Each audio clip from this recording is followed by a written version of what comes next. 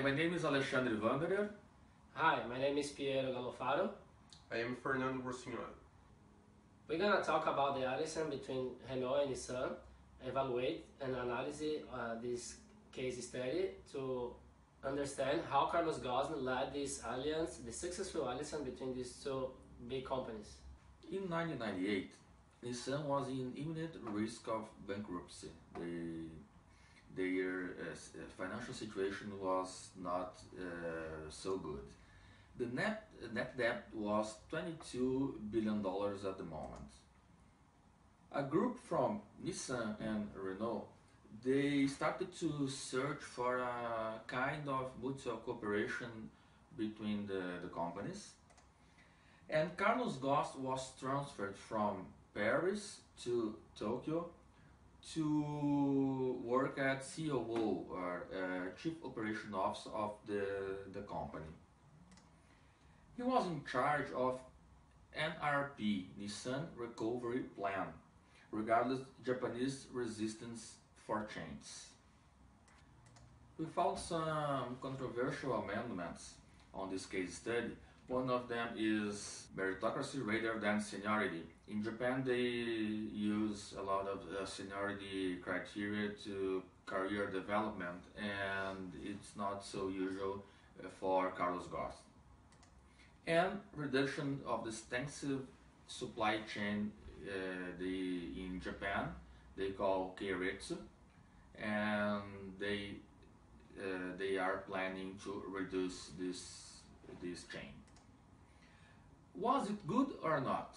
Well, at first, in short term, we found some disturbances, but the company's full recovery was achieved, so they could achieve this goal, and all the stakeholders and the Japanese community, they had some benefit with the project. So this global alliance started on 27th of March of 1999. Capital increase of Renault over Nissan was $5.4 billion, and the French company held 36.8% stake in Japanese. COO Carlos Ghosn, as I mentioned earlier, and 20 executives, they were there to integrate teams, address some issues, and develop an action plan called Nissan Revival Plan. Okay, I would like to give you a context why this alliance was necessary for both companies. In one side, Renault, their sales was concentrated 84.5% in Western Europe, and on this 84.5%, 32% was concentrated in domestic sales. So they were basically selling cars on domestic market, concentrated in Eastern Europe. And they had a high market share in Latin America, specifically in Brazil. And they were looking for more sales on North America, where the money is concentrated. And they were lacking technology. Basically, Japanese companies, they have more technology than European companies. That's the group of elements that make Renault go looking for a new partner. To develop technology and to make presence in more developed markets as North America, as United States. On the other hand, Nissan, they were looking for a partner because in 1998 they were fighting against bankruptcy, financial insolvency. So it was mandatory to find a partner to solve these financial problems. And margin profitability decreasing, high purchasing costs and low profits. Some bad decisions decrease Nissan revenues, like at the same time other companies were looking for and developing stylish car for that customers were claiming, and cars that anyone were looking for. Nissan, they just had focus on reliable cars, small cars, and low consuming cars. So that wasn't what the customers were looking for. So sales decreasing and costs increasing. So that's why they were in a bad financial situation. Okay, let's talk now about NRP, which is the Nissan Revival Plan. After they confirmed the alliance between Renault and Nissan, Renault decided 3 senior managers to occupy key positions in Nissan. One of those, and taking the leadership, was Carlos Ghosn. So Carlos Ghosn decided and addressed 3 main goals, which was Nissan would be profitable at the end of 2002. Second one, business debt would be reduced by 50% until the end of 2003. And the third one would be the return on equity would be at least 4.5% by the end of 2002. That's clearly huge goals. So it was a big challenge for Carlos Ghosn. So at the first impression, he generated reproduction of public opinion for a striking Japanese tradition. That's a kind of risk situation, since Japanese people are very, very traditional. In short-term result, it would produce 21,000 fired employees. Indirect impact on the chain of Japanese supplier, which was the Keiretsu. Keiretsu is the kind of business model created by automotive Japanese companies where each one owns a small percentage of each company. So they were all those companies trying to grow together. Okay? What is the most controversial points? So introduce the promotion system by meritocracy, not by seniority. So in this way, they were trying to create a challenge scenario inside a company. So those guys who were seniors, they wouldn't be like sitting on their positions. They would invest on young people to reach their goals and to be outstanding on their goals to reach biggest positions. That's a kind of challenge inside a company. He closed 5 factories to cut production costs. It's good to mention that factories wasn't producing most as they can, so these factories was like not giving profitability to the company. And complete extinction of the Keiretsu system program, Japanese supply chain, as I said. So it was completely against the Japanese tradition. It was very controversial points and could bring him serious problems. So Ghosn's decisions was, despite of internal and external pressures, he continued the NRP implementation. In an interview to Financial Times, he declared, "We are not missionaries. We are not in the business of changing cultures, but of maximization performance." He rejected hiring consultants to saving time, external consulting to saving time and money, and confidence on his team diagnosis. I would say it's important to say Carlos Ghosn declared just the Nissan employees could understand better than anyone and any external consultant where was the problems. How can we address these problems and solve these problems and bring solutions for that? That's why he decided to take these solutions inside a company, because just employees could see where the problem is. The project was composed by 200 people in 9 different teams. So it was a big project inside a company just to solve these problems. So basically, inside any department, there was one specific people to address, to find, and try to build a solution for this kind of problem. They addressed 2,000 ideas and submitted 400 proposals to the executive committee. So just people inside these departments could see, okay, we have a problem here, and to solve this problem, the best solution is that. 400 proposals were submitted.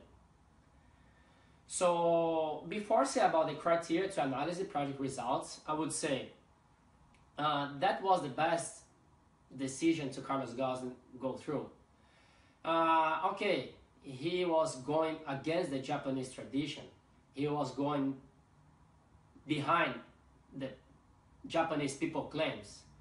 But there was the only way to solve Nissan problem, because if he was doing exactly the same as his the guys before him was doing, to move from Europe to come to Japan and do exactly the same as these guys were doing, it wouldn't solve the Nissan problems. So I would say it's important to say Carlos Ghosn declared by public, if these controversial decisions he took wasn't successful, he would give up. Like, he would leave the company, because that's the only way he could get the people confidence, and people give him confidence. So Carlos Ghosn took the right decision to go through, which was the NRP, which he built on his own and his board team. To evaluate this case, we defined three criteria with our financial performance, operational performance, and risk level, which brings with organizational theory. Under the criteria financial performance, we observed that Carlos Ghosn, with the NRP plan, could achieve all the goals 1 year earlier, which was the fiscal year of 2001 instead of the fiscal year 2002. What means that under this criteria, they had extremely successful in their goals. About operational performance, it was extremely successful in terms of reduction of costs and the purchase system. Carlos Ghosn was committed in strength the base of suppliers, the suppliers base, and they could do it before the deadline, which brought the Nissan to shrink by 40% in supplier base, reduction 20% of the purchase costs, and all the changes established could be analyzed or reflected at the number in this index, the return on invested capital, which increased from 1.3% to in the fiscal year 99 to 19.8% on the fiscal year 2002. About the risk level, we found three points that would be emphasized. Brain drain. The NRP didn't take in account the risk to lose the Japanese cooperation or the talent people leaving the company because they were just displeased with the new plan for Nissan. Social resistance, which was another risk. The public opinion, from the newspapers in Japan, the Japanese society, and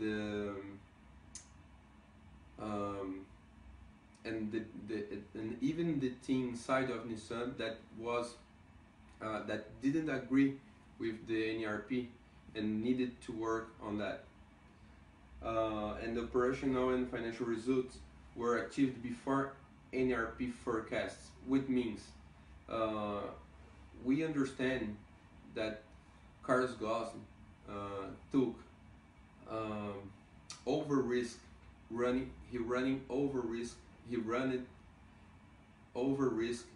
than it was necessary. So he assumed risk in about the organizational behavior and team, and he assumed risk in the public opinion, and he could face it. Strikes, people going strike. He could face it, brain drain, but he didn't take care of this, as we at least at the NERP plan showed to us. That's why, in spite of, although we agree with the NERP and Ghosn decision, these decisions only would be supported by us if there was an action plan working along the plan, the NERP. And here would be the action plan. To have clear and effective communication, to be open for the society, for the public opinion, and even for the employees, to explain the final results after a short-term trouble. How to reach pre-established goals and disciplined plan execution. Those topics are in our action plan that would make us support this NERP program. Otherwise, Carlos Ghosn was just running over risk to achieve the results, what could be not worth, and this risk could become true. Our conclusions come to the alliance between the companies was the right decision and the great way to make the companies health, financial and operating. NERP recovered Nissan, although the high risks assumed. Renault increased sales to compete with Volkswagen, and Renault could keep competitive in the market with major different markets besides Europe. Thank you for watching.